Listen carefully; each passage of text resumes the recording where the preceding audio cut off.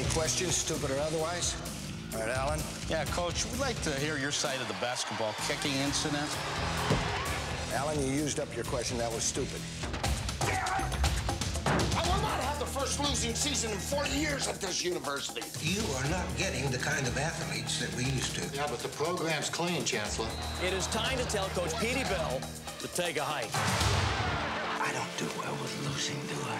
You've won 2 national championships. You've won 8 conference titles. I don't call this losing.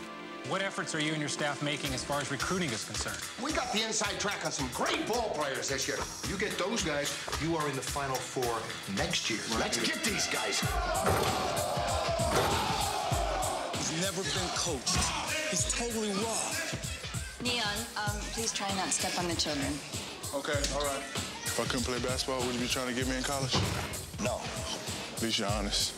I figure a white blue chip athlete like myself deserves something extra, about 30 grand. Like to have it in cash. Get the hell out of here, Ricky. Get out of here. All the other schools are doing it, Coach. I know everything. I know what Butch McRae's mother wants. You really want your son to start out life by learning how to bend and break the rules? I mean, what's he going to become? A millionaire? I did not authorize a car for Ricky, but you did authorize the friends of the program to do what had to be done. He bought him, Charlie. I know he bought him. We're gonna be on top again.